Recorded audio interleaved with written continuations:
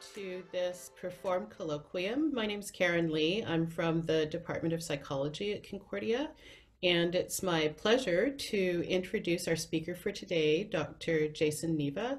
He is an assistant professor in the Department of Kinesiology and Physical Activity Sciences at UDM. He also has affiliations with the Institut de Gériatrie de Montréal and the Réseau de Bioimagerie du Québec. And Dr. Neva earned his PhD at the University of Waterloo in the Kinesiology department in Richard Stain's lab group. And there he was concentrating on neuroplasticity mechanisms relating to motor training and aerobic exercise. He then went on to UBC at Vancouver for postdoctoral fellowship at UBC Physical Therapy, where he worked with Dr. Lara Boyd, who I know has been a PERFORM Colloquium speaker in the past. And there he focused on neurorehabilitation in clinical populations such as Parkinson's and multiple sclerosis patients. Dr. Neva's research papers can be found in very well-respected journals such as Restorative Neurology and Neuroscience, Behavioral Brain Research, and Movement Disorders. His program of research is supported by NSERC, Natural Sciences Engineering Research Council, and focuses on the priming of motor learning through acute bouts of exercise and neuroplasticity using repetitive transcranial magnetic stimulation. I believe he'll be telling us about some of this work specifically in his presentation today. So please join me in welcoming Dr. Neva. Over to you, Jason. Thank you so much, Karen. Really appreciate it. Thank you for inviting me to this colloquium. It's really a pleasure to be here virtually with you guys. Hopefully we'll be able to do this again soon in person. I'm just trying to start my presentation. There we go. Okay, perfect. Yes, so thanks very much for that introduction, and I will indeed be talking about some of those topics that, that Karen mentioned. Specifically, I will be talking about my previous and present and future work on neuroplasticity, motor learning, and exercise, and implications for in rehabilitation as well. I'll focus on. Okay, started with that. So my research interest could be summed up by this sentence that's really at the top, which Karen nicely introduced for me as well, which is seeking to further understand the neuroplasticity mechanisms supporting motor learning.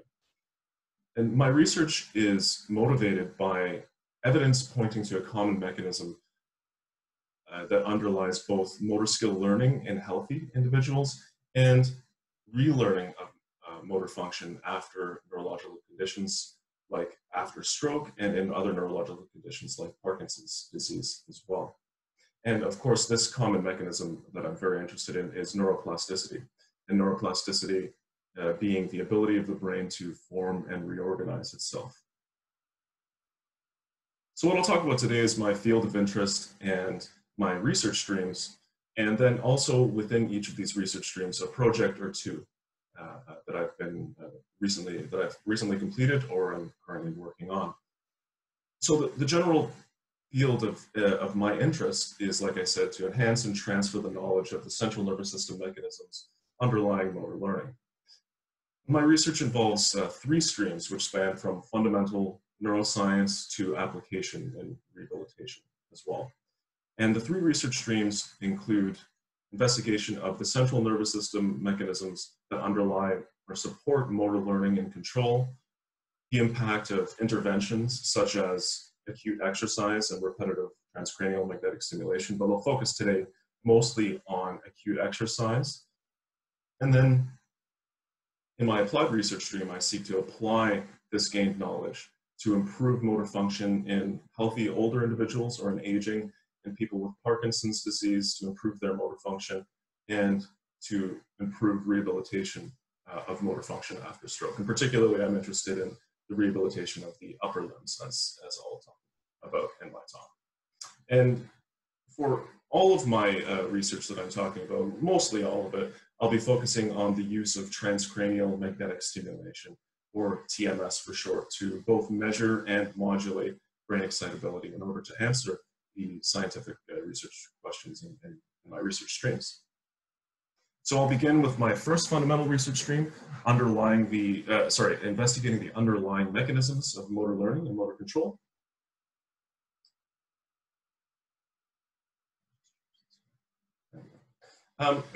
So our ability to produce goal-directed movement, learn novel motor skills, and adapt these skills to new and challenging environments is essential to our daily lives.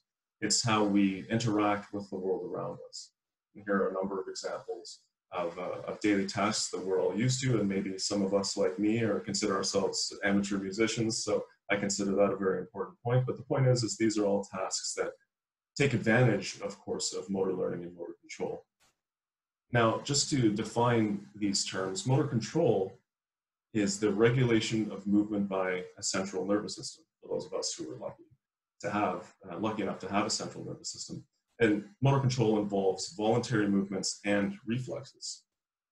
Motor learning, on the other hand, although it's part of motor control, is not so easily defined. And actually, those of us in the motor learning world don't always agree on the precise definition of it.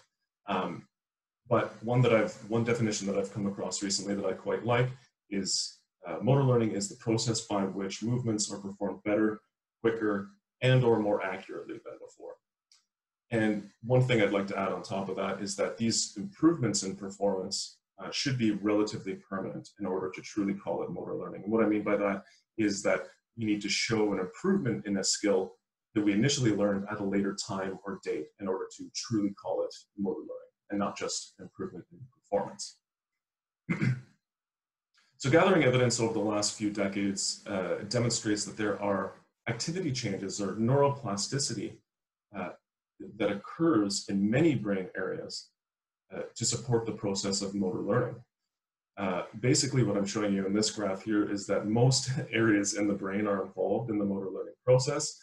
And just because, for example, the visual cortex and the temporal cortex aren't colored or highlighted here doesn't mean that they're not also involved, because they certainly are.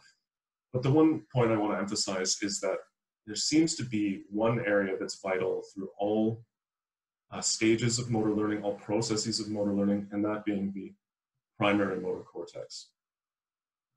So the idea that the primary motor cortex, or M1 for short, is just the output of our brain in order to make our muscles move, and it's just solely for that, is now out the window, and we know that it's involved a lot more in motor learning and motor control processes.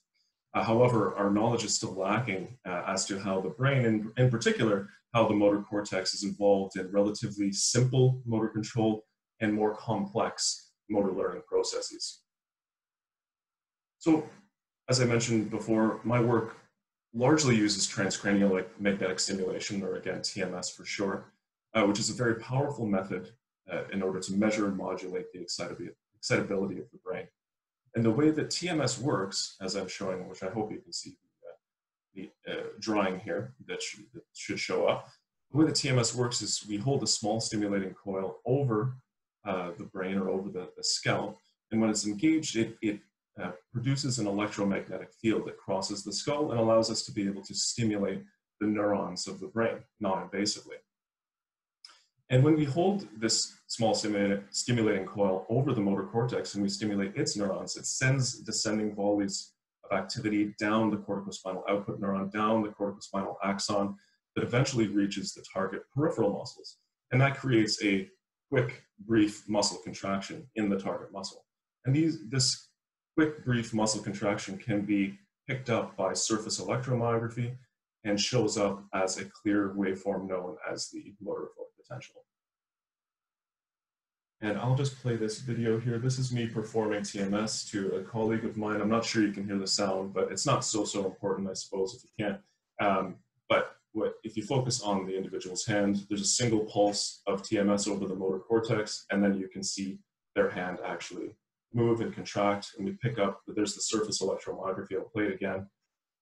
And if you can see, the contrast isn't so great, so I apologize for that, but on the computer screen, on this laptop screen, you can see a motor evoked potential that looks very much like this. So that's just showing what we can do with TMS. So I really like TMS because a big advantage of it is we can quantify the size of this motor evoked potential and use it in many different ways in order to assess the excitability of the brain. And we can use these various kind of measures of the motor evoked potential to give us a surrogate biomarker of neuroplasticity before and after exercise, for example, before and after we learn a motor task, things like this. We can use TMS in health to understand the functioning of the brain, and in neurological conditions like after stroke, for example, to understand how it's damaged. So specifically regarding the underlying neural mechanisms of motor skill practice and learning, what's been found so far is that corticospinal excitability changes with motor skill practice. And specifically, what's been found in the literature so far is that when we practice motor skills, for example, with our upper limb, we have an increase in motor evoked potential amplitude. So the size of these motor evoked potential amplitudes are increased, and what that has been interpreted as in previous literature is an increased M1 plasticity. So this is our surrogate measure of neuroplasticity. Increase in motor evoked potential amplitudes equals an increase in M1 plasticity. However, on the other hand, other research has found when we practice motor skills that there's a decrease in motor evoked potential amplitudes. And that has also been interpreted as an increase in motor cortex plasticity, which they seem contradictory, of course, but they can both be true, in my opinion, at the same time, certainly. But the main point is that corticospinal modulations in corticospinal excitability are thought to be associated with motor skill processes, motor skill learning processes, rather than the execution of simple motor control or mere repetitive movement for the most part. Yet, other research also shows that repetitive movement practice, not necessarily involving skill learning, like just performing abduction or adduction thumb movements, for example, can also modulate corticospinal excitability and these motor evoked potentials to a similar degree and extent to motor skill practice. So therefore, the current knowledge is somewhat lacking and are somewhat contradictory about how the motor cortex can be involved in both motor learning and motor control processes simultaneously. And there are several reasons why I think that this is the case, but one that I have been quite interested in the last 2-3 years and that I'm continuing to pursue is the research hasn't considered the role necessarily too much of the role of unique interneurons within M1 and the role that they may play in the processes of motor control and motor learning. So there may be, which I'll talk more about, these unique interneurons. So unique interneurons within the motor cortex itself that may play a role in motor learning and motor control. And the study that I'll show you that I'm setting up investigated how the primary motor cortex could code for both motor control and motor learning simultaneously. So in order to examine this specific question, I took advantage of recent advances in transcranial magnetic stimulation research and technology in order to show that distinct sets of motor cortex interneurons can be measured by altering the TMS current direction in the brain. And what I'm showing you with this schematic here is that even though when we use a single pulse of TMS over the motor cortex, we get this motor evoked potential that results. We get a single motor evoked potential, but we're likely activating all kinds of different interneuron sets within the motor cortex itself. So what I'm showing you here in this schematic is that there are that recent TMS research has identified at least 2 distinct interneuron sets that both interact with corticospinal output neurons in the brain that finally send the signal out to make our muscles contract, but likely in different ways.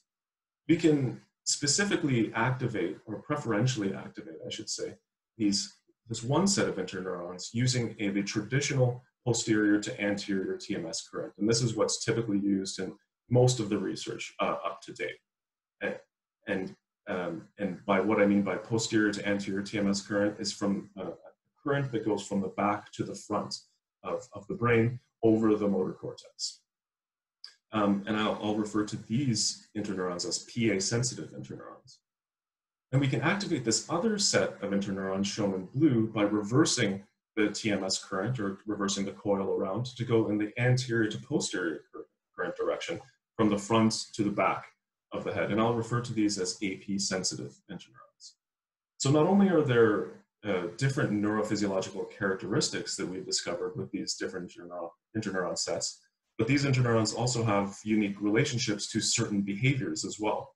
For example, these PA-sensitive interneurons seem to be more associated with repetitive task practice, not necessarily involved with a high level of skill. And these AP-sensitive interneurons seem to be the slightly more unique and perhaps interesting ones, at least for now, where they seem to be associated more with preparation of movement, preparation of choice reaction time, for example. They seem to be more involved with attention and adaptation to adaptation task practice, tasks that involve a little bit more complex skill to them. To date, though, no study has tested how these interneurons may differentially change due to skilled motor practice. And my hypothesis was that these particular unique interneurons differentially impact motor learning versus motor control. So how I performed this study was I used, of course, transcranial magnetic stimulation over the dominant primary motor cortex. I took these measures before, during, and after motor skill practice. I recorded these measures from the abductor pollicis brevis that was trained. The abductor pollicis brevis is just the thumb muscle. And this particular measure that I focused on that I'll explain to you is a paired pulse version of TMS called short interval intercortical inhibition. And this is a little bit different than the measure that I shared with you earlier at the beginning with the video of my colleague. We compare that type of TMS, which is a single pulse of TMS, to give us this size of MEP, which we call test stimulus. And we compare that to paired pulse TMS, which is two pulses in very quick succession, like 2 milliseconds apart, that follows this conditioning stimulus plus a test stimulus format. And the main point here is that what results is a smaller motor evoked potential compared to just the single pulse of TMS. And what we do is we take a ratio and we get a percentage of motor cortex inhibition when we compare these two different types of single pulse and paired pulse TMS. So this gives us a sense of motor cortex inhibition. And I took these measures both in the PA and AP sensitive current directions to understand the role of these different interneurons. And how I distinguished between motor learning, or how I attempted to distinguish between motor learning and motor control, is the use of this motor task called the continuous tracking task. This continuous tracking task, I had people come in the lab, and hopefully you can see the animation going now. Had people come into the lab and perform abduction and adduction thumb movements, controlling a joystick that made upwards and downwards movements of a cursor, where on one occasion they were tracking a complex but always repeating sequence that could be predicted and learned, whereas on another occasion they came and did essentially the exact same task, except that the sequences were always random so that they could never be predicted or learned. And I associated this random sequence practice with motor control and the repeated sequence practice that you could predict and learn with motor learning. So what we found with this task wasn't so surprising to us. We found that there was an increased performance at the repeated sequence practice task that could be predicted and learned. So to orient you to this graph, on the y-axis we have time lag in milliseconds, with higher values indicating better performance and lower values indicating worse performance. Higher values just mean that they are tracking the target more closely in this task. And on the x-axis, we have the number of blocks of practice over time.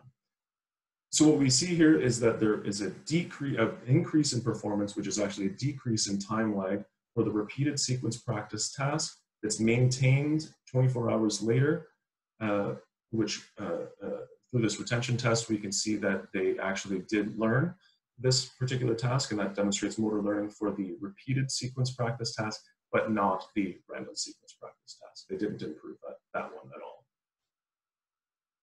So in contrast to our behavioral results, our neurophysiological findings were a little bit different. So first, we found a decrease in this PA-sensitive SICI, short interval intercortical inhibition, for both practice sequences. I'll show you what I mean by explaining the graph. On the y-axis, we have percent unconditioned stimulus, where higher values indicate decreased inhibition, lower values indicate increased inhibition. And on the x-axis, we have the time points of TMS measurement. So in this study, we did a baseline and a pre-measurement intervened by just 10 minutes of rest to make sure that these measures were stable. It was kind of a double baseline. And then we took these measures 10 minutes after practice and 20 minutes after practice as well. So what we found, what you can see here, is that there was a similar decrease in inhibition in this PA-sensitive measure for both repeated and random practice, very similarly. In contrast to that, for the AP-sensitive short interval intercortical SICI measure, we found a decrease only for repeated sequence practice. So in this graph, we have the exact same Y and X axes, except the results are quite different, where we have all the way to 20 minutes post-practice, we see a continued decrease in inhibition in this AP-sensitive measure, whereas the random practice returns back down to baseline. So we see just a decrease in AP excitability due to repeated sequence practice. So in this study, I believe that I've confirmed and extended the evidence that there are these different sets of interneurons within the primary motor cortex, and that we can assess them non-invasively with transcranial magnetic stimulation. And specifically, I believe this study has uncovered a few novel things. First, that these AP interneurons, AP-sensitive interneurons, respond to motor learning, and specifically in regard to my study, sequence motor learning. Whereas these AP-sensitive interneurons respond to motor control, regardless of sequence, regardless if they practice the sequence that they could learn or they practice the sequence that they could not learn. And I believe the combination of these findings demonstrate and give us a sense of how M1 could simultaneously code for both motor control and motor learning, answering that kind of conundrum I introduced before. So that's it for the first stream of my research. On to my second one, which is examining the impact of interventions such as acute exercise on motor learning and neuroplasticity. So this theme of research is motivated by my work as well as others demonstrating the beneficial effects of acute exercise on motor learning and neuroplasticity as well. And specifically the type of exercise that I've used and that I'll refer to for the rest of the talk, for the most part, is an acute bout of lower limb cycling exercise on a stationary bike that lasts about 20 minutes in duration and is moderate to vigorous in intensity. And then for the motor learning tasks, generally, for the most part, I use motor learning tasks that involve the non-exercised upper limbs. And this is true also of the TMS measures that I'll show you as well. We take the measures of the non-exercised upper limbs after we do a bout of exercise with the lower limbs in order to see because the goal of all of this work was to see the possible clinical application to individuals with stroke, for example, to improve their upper limb training. So in a recently published study, I found that exercise increases motor adaptation, a particular type of motor learning that I'll explain, and interlimb transfer that I'll also explain as well. And in this study, we had young, healthy participants practice a visual reaching task on the KinArm robot manipulandum.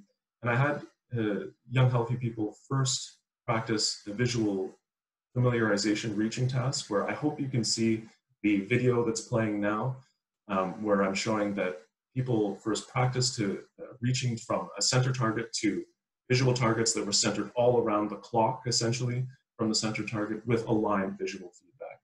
And to point out, the participants could not see their hand or their arm or that blue bar that represents the actual robot. They could only see the targets and that white circular cursor that represents their hand position. So that was the familiarization task. And then afterwards, we had people perform a bout of acute leg cycling exercise or a bout of rest for control.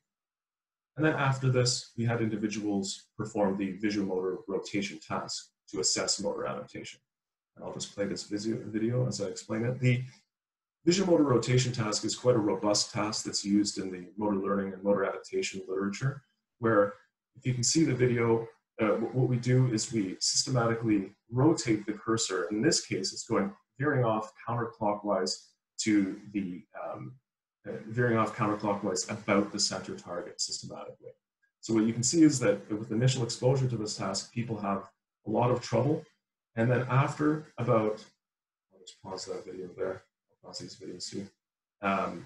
After practice, 60, 80, 100 trials, depends on the individual, they adapt quite well. And it's actually quite rapid. It's quite a robust task where now individuals are actually reaching, in this case, counterclockwise 45 degrees in order to make the cursor go to that target. And then immediately after they adapted to the visual motor rotation task, I had people practice the same task with the left arm, the untrained arm, to assess interlimb transfer.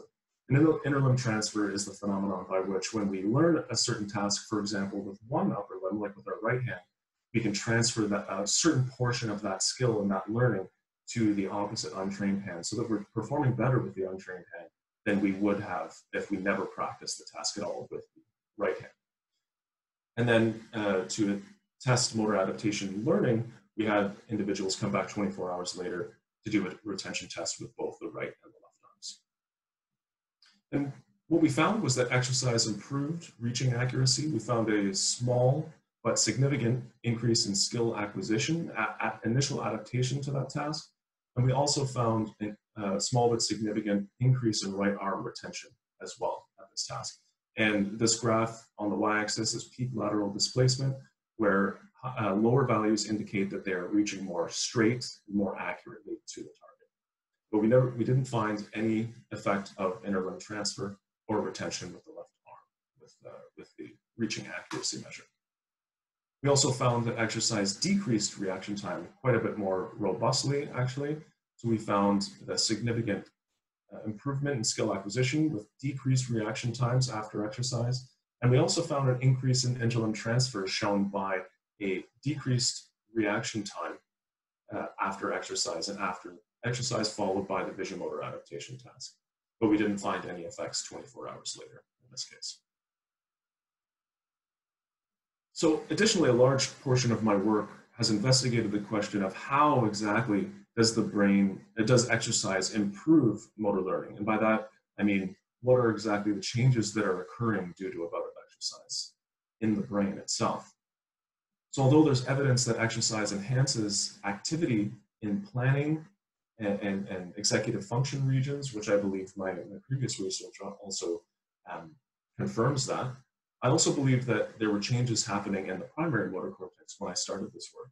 So, and whether they were happening in the motor cortex themselves or whether these frontal areas were feeding into the motor cortex after exercise. So I began this work looking specifically at the effects to the primary motor cortex after exercise.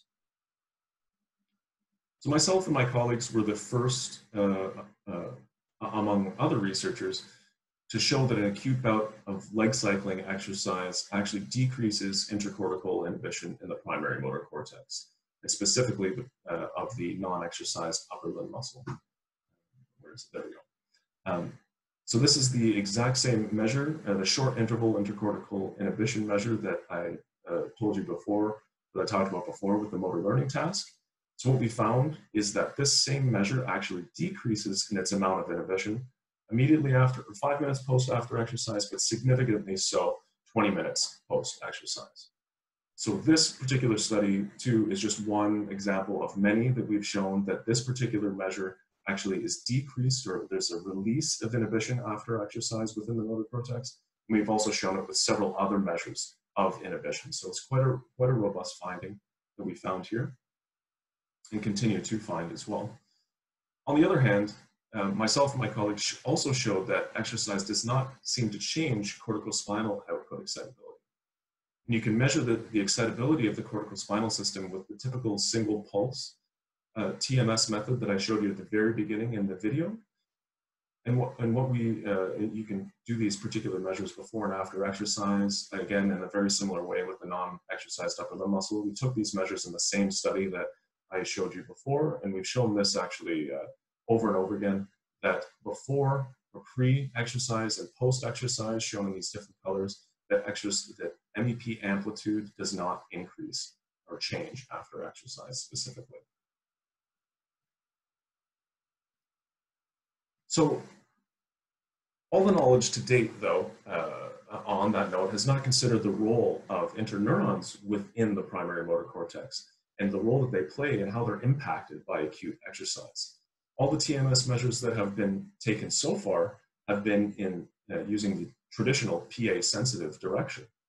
In this study, it was my hypothesis that if these specific interneurons, specifically the AP interneurons, are the ones that change due to motor learning, and that exercise enhances motor learning, then it follows logically to me that AP-sensitive interneurons would underlie the neural and behavioral effects of acute exercise. And this was exactly our hypothesis going into the study. So just to confirm our previous findings, we took these same single pulse measures of TMS, of motor evoked potential amplitudes, in the PA-sensitive direction before and after exercise. What we did is we did a double baseline again, intervened by a period of 25 minutes of rest. We took these measures 2 time points, then we had people exercise and took the measures immediately after exercise and 30 minutes after exercise as well. And we found that, confirming our previous work, that there's no effect of PA-sensitive excitability after exercise. Now, on the other hand, we found that there was an increase in AP-sensitive excitability, reversing that current to go in the opposite direction. And particularly, this effect seems to be happening at 30 minutes post-exercise. And to be honest, I don't really know why, but there seems to be gathering evidence that the effects of exercise seem to be a little bit delayed and not necessarily immediate, but interesting nonetheless. So to try to attempt to answer this question, how does exercise improve motor learning? Well, so far from the evidence of several studies of mine and others, it seems to point to that exercise induces a decreased motor cortex inhibition at the level of the cortex. I've shown some evidence now too that there's unique M1 interneurons that likely play a role, these AP-sensitive interneurons. Most work, but not all, but most seem to show that corticospinal output excitability doesn't seem to change, nor does spinal excitability, the excitability at the level of the spine, that doesn't seem to change either. So why are these effects important? Well, particularly this decreased motor cortex inhibition has been shown to be very important for rapid neuroplasticity to occur. This decreased M1 inhibition is also very important for early motor learning stages. So I've shown also with these unique M1 interneurons. And recovery of function after stroke, it's very important to decrease the amount of inhibition after stroke as well, because excessively high levels of inhibition have been associated with poorer motor function after stroke. So there's a lot of application of this research, I believe. And now to my applied research stream. I'll begin with my work on healthy aging individuals. I'll just share one study on exercise and neuroplasticity. So healthy aging is associated with a decreased ability to modulate cortical inhibition. These exact same measures that I've been talking about that are modulated due to exercise. And the poorer control of these cortical inhibition measures in healthy aging is associated with poorer fine motor control, particularly. Therefore, so in this study, I hypothesized that cortical inhibition circuits would be modulated after exercise similarly to younger healthy people. However, as it turns out, we did these measures similar experimental setup. As you can already tell by the title, exercise increases cortical spinal output excitability. So I actually found the opposite of what we hypothesized, and quite strongly and robustly as well. So on the y-axis, we have corticospinal excitability, these measures of motor evoked potentials with higher values indicating greater excitability. And what we find, we had in the study different or separate groups, people who performed this bout of exercise, and we did these measures before and after, and people who did a bout of rest. And we did these measures before and after, and you can see in the exercise group that there's a significant increase immediately after exercise and at 30 minutes post-exercise, and quite robustly too.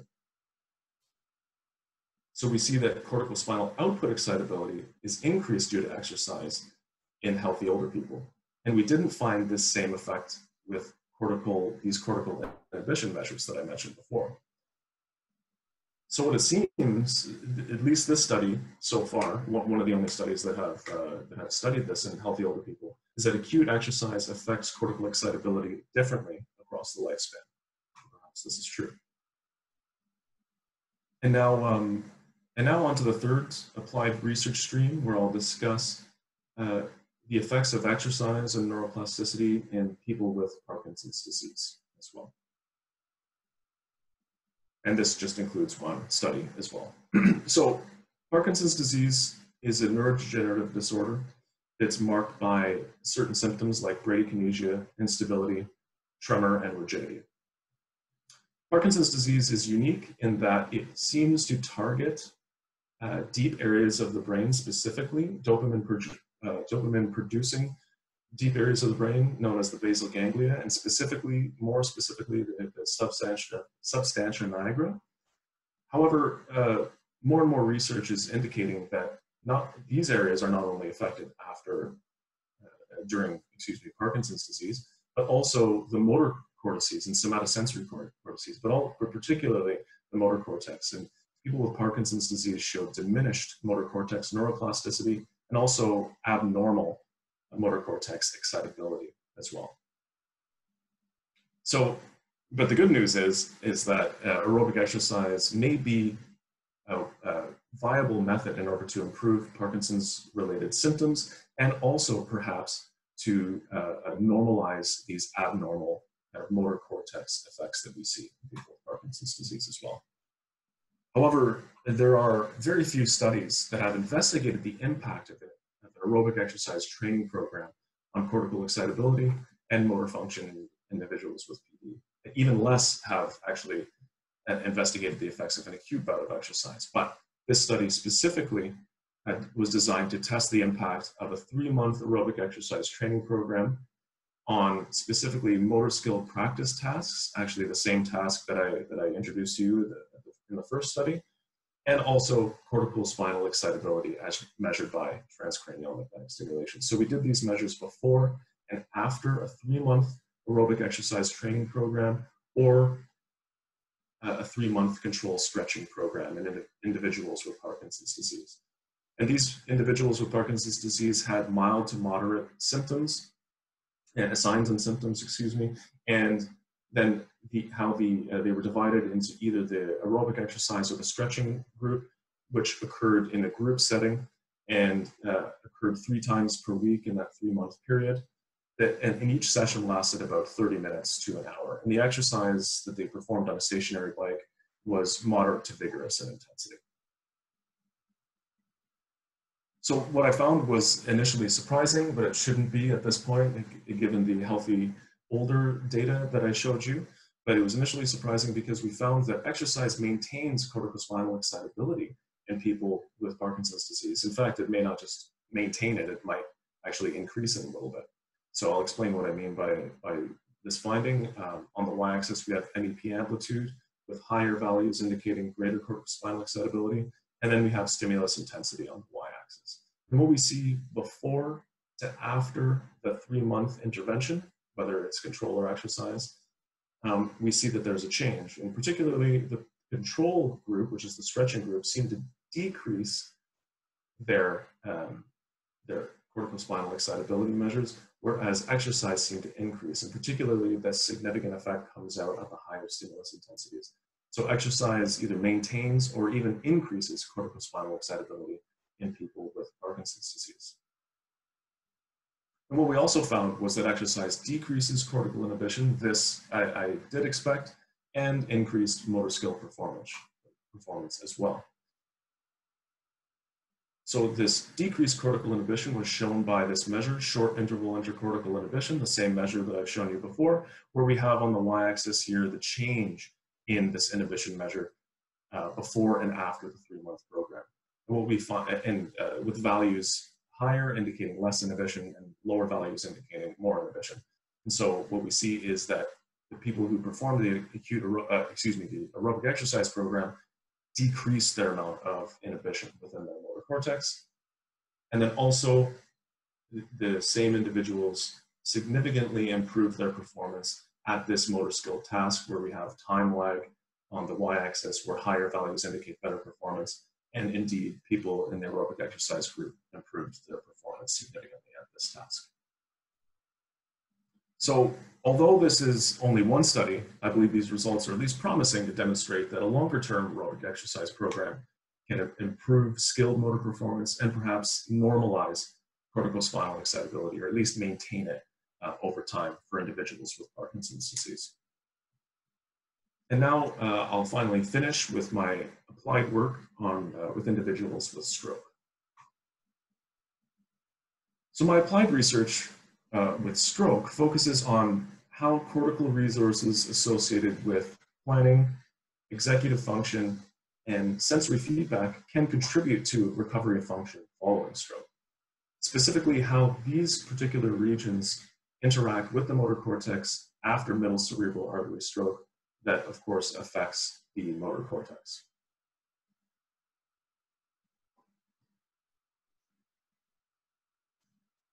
So after damage to the brain due to stroke, which is what happens when an artery has a loss of oxygen and blood to the brain, and this results in brain tissue damage.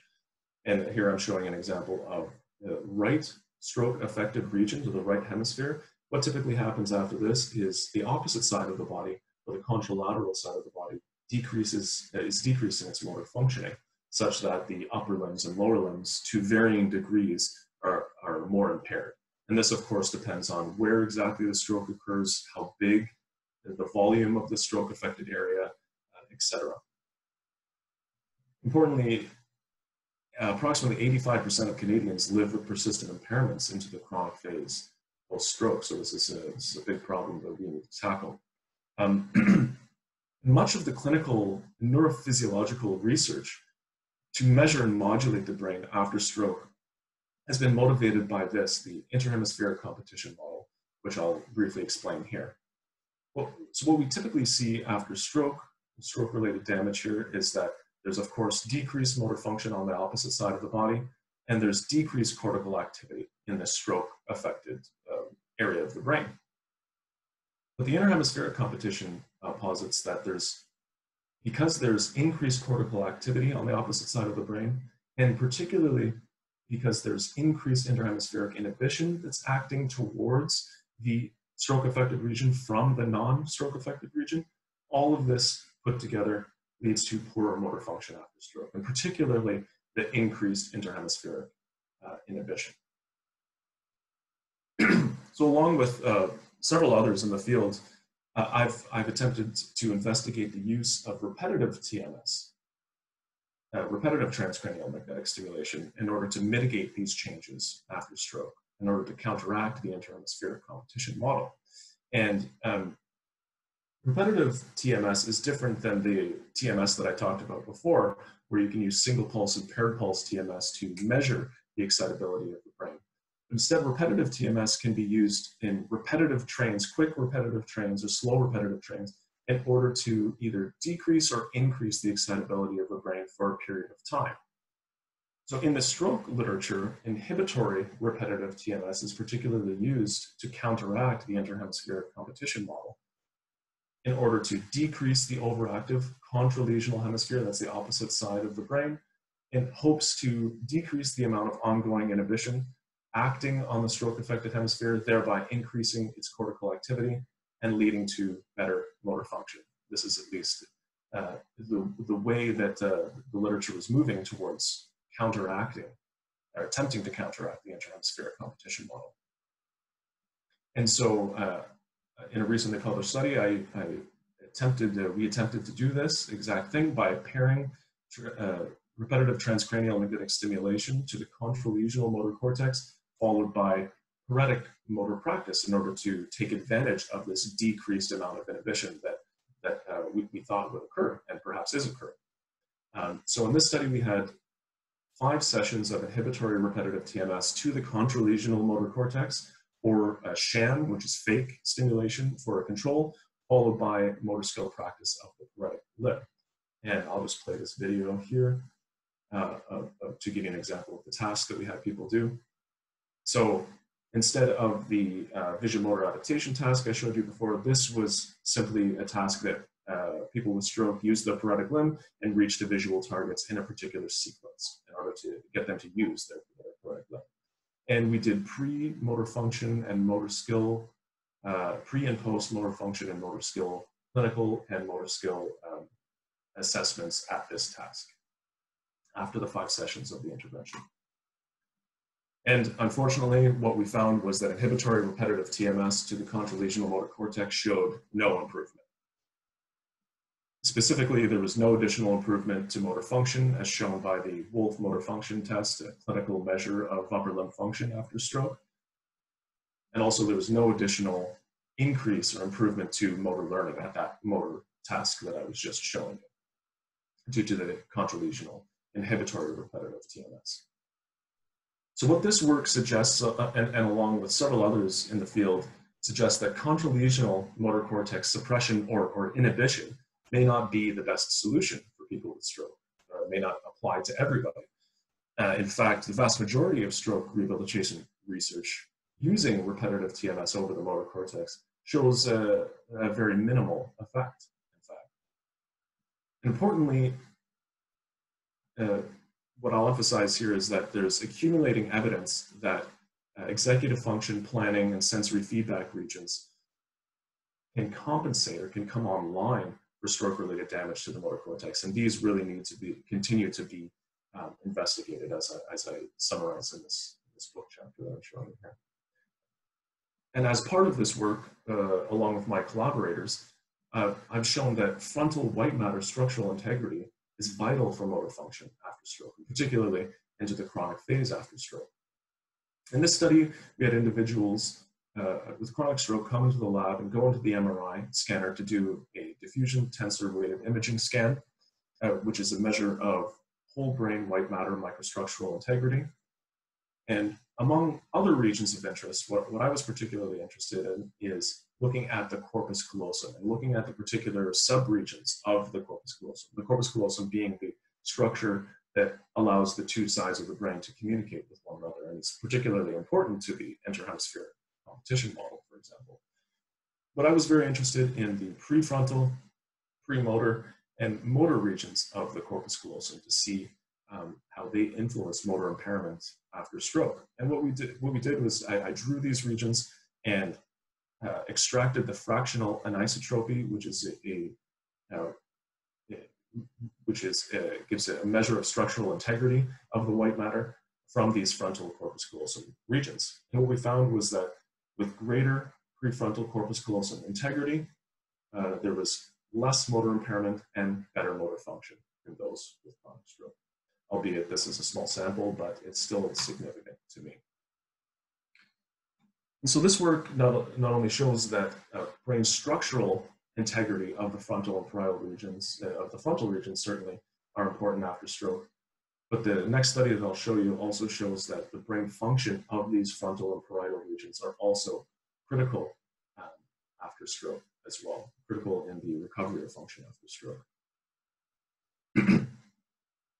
So this is the last study that I'll share with you guys today. And in this research project, I measured interhemispheric connectivity, connectivity between the 2 sides of the brain using the particular method of single pulse TMS called transcranial inhibition. And this particular method of TMS, what we do is we use a single pulse of TMS over, in this case, the right motor cortex, while individuals are holding a contraction with their right arm. And what this does is this sends an inhibitory signal through or via the corpus callosum to the opposite side of the brain, the active side of the brain, which results in a decrease or dip in ongoing voluntary EMG activity, resulting in an ipsilateral silent period.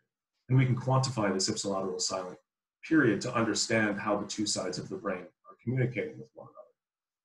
And in the stroke literature, for example, this has been done over and over again in order to understand how the motor cortex of one side of the brain communicates with the motor cortex of the other side of the brain.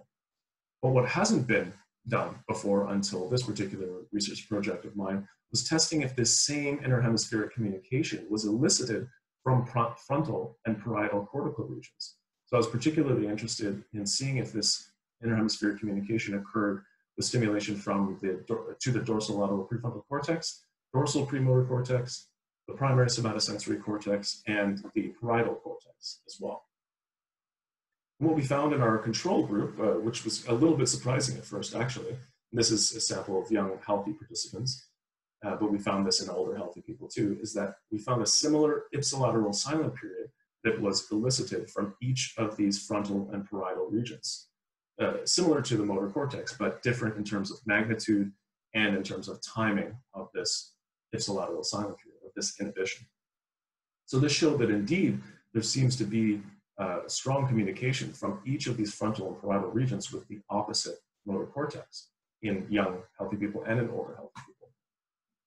But more importantly, similar to our healthy control group, I found that there was this observable silent period in individuals with chronic stroke from each of these frontal and parietal cortical regions when we do the stimulation over these regions in the contralesional hemisphere and to a lesser extent the ipsilesional side as well, the stroke affected side. So not only do we see these frontal and parietal interhemispheric communication with the opposite side, motor cortex, but we also see that the degree of communication from these regions is associated with motor impairment and motor function. So each of these scatter plots, I know there's a lot of them, but each of these scatter plots are essentially showing on the graph on the y-axis, decreased values equal more inhibition. So what we see is more inhibition from each of these regions from the dorsolateral prefrontal cortex, premotor cortex, and somatosensory cortex are all associated with less motor impairment and better motor function and better grip strength, actually. So what this indicates to me is that these frontal and parietal regions are likely very important for recovery of function after stroke.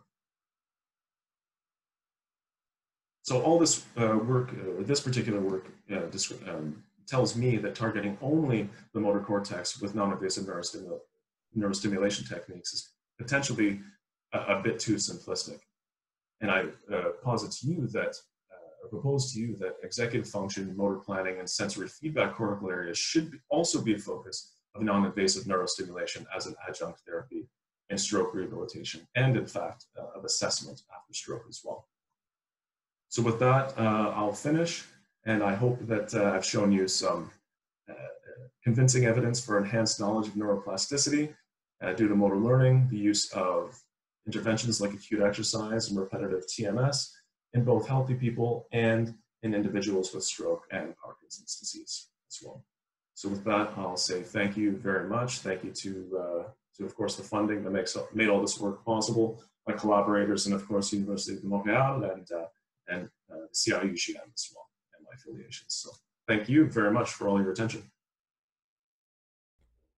Thank you so much, Jason, for a wonderful talk. There was just so much in there, and of course, I've got 1,000,001 questions. So we're going to transition over to the Q&A segment of the hour, and just to mention to everyone, I didn't do this at the top of the hour, but the game plan is that we'll have a Q&A session now, and then we'll see how the questions go, and if there are tons of questions, we might bleed it a little bit into the next segment, which is the roundtable discussion. But I do want to make sure that we get a chance to have our roundtable panelists participate as well. So I think with that, Wendy, you were going to monitor the chat. Do you have instructions for us all? No, it's just if anyone has any questions, please use the Q&A feature. I see we don't have any questions at the moment, but we'll give a couple minutes for people to enter their questions. Okay, well, I do have many, so if I might just lead off and maybe warm up the crowd with a few questions. So I was really very interested in, the motor skill integration, and one of the sort of parting lessons that you left us with was, it's more than just motor cortex, and there are a lot of other brain regions and other domains of processing that are required. But just like from the outset, so that may be, the evidence that comes from the stroke work that you've done, but just in general with healthy young adults, healthy older adults, I just think, with your paradigms, there's really sensory motor integration in all of the paradigms, it seems, right? You don't have people with eyes closed simply doing a motor task of some sort. So I guess my question is, apart from the stroke work, have you looked at healthy young and older adults and stimulating other brain regions kind of within that same original paradigm to look at the MEPs? Right. So that original paradigm at the very beginning with the Yeah. motor learning. Yeah. Actually, no. That's a great point, and I absolutely agree with you. And that's actually a large part of the NSERC funding for the Oh, future. great. So that's exactly what I plan to do, because you're absolutely right. In fact, the most when I first started presenting that particular project on the motor learning, you know, my most common question was, well, don't you think that this is all just a cerebellar thing? What's the role of the cerebellum communicating with the motor cortex? Because there's plenty of other work to show that the communication between the cerebellum and the motor cortex is certainly affected as you learn these types of motor tasks. So absolutely, I think that the cerebellum is likely involved. Sensory, to a certain degree, absolutely sensory motor integration is involved as well. So I'm really looking forward to unpacking all of their contributions to it. I personally also believe that the premotor cortex is likely quite involved in this particular effect, just because of previous results showing that the premotor cortex is quite active during this particular task. But I'm quite interested in investigating actually all of those, because I think it's very important to understand each of these regions' contributions. Relative contributions. Yes, So, absolutely. yeah, thank you. Well, it sounds like you've got more than enough for a 5-year grant, so you're going to be good. I'm seeing some questions coming up in the Q&A box, so I'll just read these out. So Richard Courtemanche asks, how does the short interval intracortical inhibition, paired pulse timing, relate to alpha or beta waves present in the human motor cortex? Okay, so sorry, could you repeat that again? How does the SICI relate to alpha and beta waves? Yeah. So if you open your Q&A box, then you'll have the audio and visual, but I don't mind reading them out loud for the audience. Oh, there it is. Yep, I see it now. Perfect. Yeah. Thank you so much. That's great. Yeah, Yeah. I clicked on the wrong one. How does short? That's a really interesting question. I'm assuming with alpha and beta waves, we're talking about EEG types of measures, which I've done a bit of, but I have to admit that I have not done any alpha beta wave oscillation type of recording with EEG, except the only EEG that I've done is somatosensory evoked potentials, things like the visual evoked potentials, things like this. So I quite honestly don't know. I know that for example, when you practice motor tasks, there is either an increase or a decrease, certainly a modulation in beta waves to show an increased level of attention. I do know this, that certain colleagues of mine have found this, but other than that, I'm really not sure. That's a great question, though. I'd be very interested in. Okay, sounds like it could be a longer discussion with Richard. Yeah, certainly. All right, thank you. So next person up is David Grenet. He asks, what the effect of exercise you observed in people with PD was the effect different from in older adults, and was the effect different in people with different levels of disease severity? Oh yeah, that's a great question. So the two studies that I showed you were different in their design, in the sense that first off, the study with Parkinson's disease was a 3-month aerobic exercise program. So we did these measures before and then after the 3-month program, whereas pretty much all of the other studies that I shared with you, including the healthy older people, was a single acute bout of exercise. So within the same day, the TMS measures were performed before and after the acute bout of exercise. So that's different than the PD study. However, they were similar effects in the sense that, well, the healthy older people showed a very robust increase in corticospinal excitability, and the people with PD, not necessarily truly an increase, but more like a maintenance of corticospinal excitability. And the truth is that that's research I look forward to doing as well, looking at the acute effects of exercise of these types of effects in people with Parkinson's disease. As for the question on the disease severity, we had about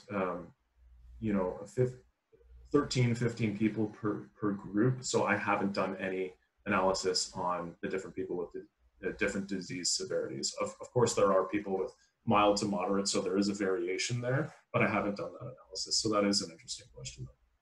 Mm-hmm. Okay, I think well, okay, Richard is coming back with another question. Which layers of the cortex do you think includes the inhibitory interneurons tested by your methods? Layers 2 and 3? Have these been identified in the primate model? Would these show interesting firing patterns after electrical stimulation?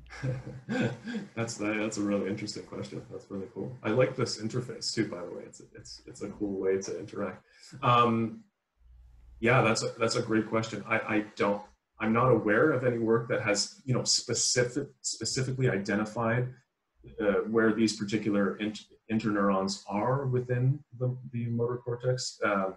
However, layers 2 and 3 do make the most sense to me. Certainly, they wouldn't necessarily be right to the surface, but perhaps actually layers 4. That would probably be going too deep. So layers 2 and 3, I think, has been posited as a place where these particular interneurons are, and perhaps these intracortical circuits as well. Have they been identified in the primate model? I'm not certain, actually. That is a really good question. Would these show different firing patterns with electric stimulation? Perhaps they would. It would be really interesting, because it's a really open question.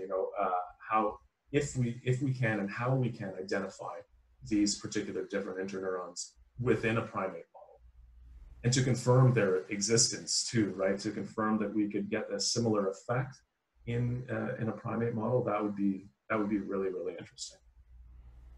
Great. So the next question, thanks for that, is from Ella. Thanks for your interesting talk. How, in your opinion, use-dependent plasticity is different or similar to adaptation learning? What should be our insights from the observation that gains in performance following adaptation learning are very short-lived? Wow, that's a really great question. Yeah, super great question.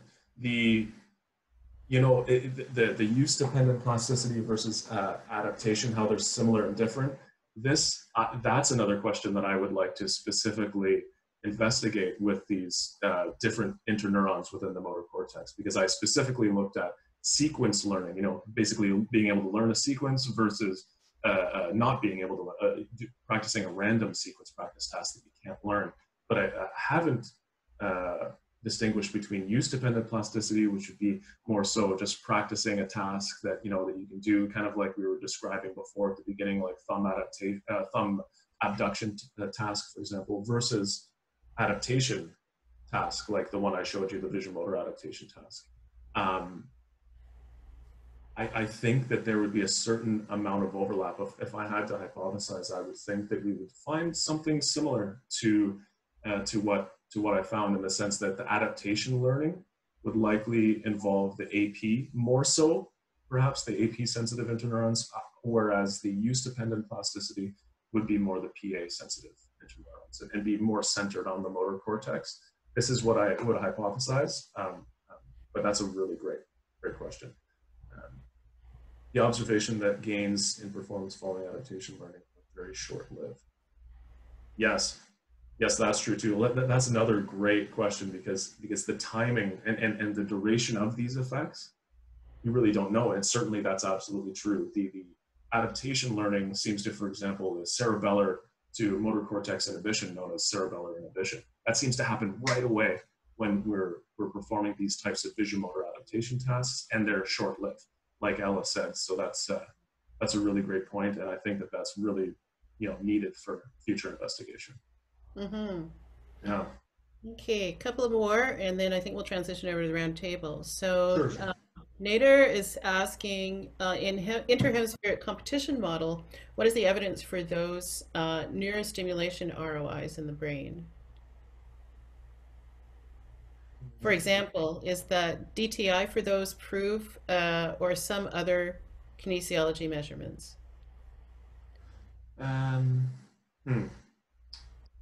I'm not sure I quite understand the question. Is the Aerobic for competition model, what is the evidence of those ROIs in the brain? He also Well, indicated, for example, is that DTI for those prove or some other kinesiology measurements? right. Okay. Well, I think if I'm understanding the question, is the DTI proof or something like this for other kinesiology, like clinical Yeah. behavioral types of measures, perhaps? Yeah, yeah, okay. Well, I wouldn't necessarily say that they're proof, but the fact that we showed that some of these, for the corpus callosum subregions, those frontal regions, for example, they were nicely related to clinical measures of motor function in people with chronic strokes, certainly of the upper limb, and impairment, for example. So I think that this can give us an insight of the importance of these regions, but I think a lot more work would have to be done to understand exactly what. There's so many questions in terms of doing these types of DTI measures to understand how the structural integrity of one region speaking or communicating with another may relate to other types of kinesiology types of measures and other types of behavioral and functional measures as well. Mm-hmm. So I think that there's evidence that we certainly need to continue to investigate them for sure. Absolutely. Okay, final questions for Marciano. Do you expect to see a similar pattern in the stroke population with regards to balance and gait as you did with the grip strength upper limb tests? I wonder about the functional outcomes of finer movements versus larger movements, such as walking. Mm. Yeah, that's a great question. So that's in regards to some of the last study that I was sharing. That's a great question. Yeah, because I mentioned the grip strength there. It's hard for me to really hypothesize that hypothesize about that only because I focus on the upper limbs and I imagine that there could be these types of relationships, but I do imagine that there would be, at least with TMS, there would be a lot more practical issues and problems trying to do these types of measures. Only because if we're talking about walking, we know that the lower limb representations are a lot more towards the center, are essentially in the longitudinal sulcus. So it would be really difficult to understand when we stimulate right there, are we eliciting the communication from one hemisphere or the other, for example. And I would imagine that there would be similar patterns, perhaps, but walking is a different thing with central pattern generators and things like this. And I think that there would have to be maybe some other methods to do that other than TMS to complement, to figure it out. But that is a really good question. I think one step in between the finer movements of the hand, for example, to the legs could be proximal muscles like shoulder muscles, full arm reaching movements, and we could confirm that these same effects that I found would be similar for the more proximal muscles like that. Might be a good first step. Yeah.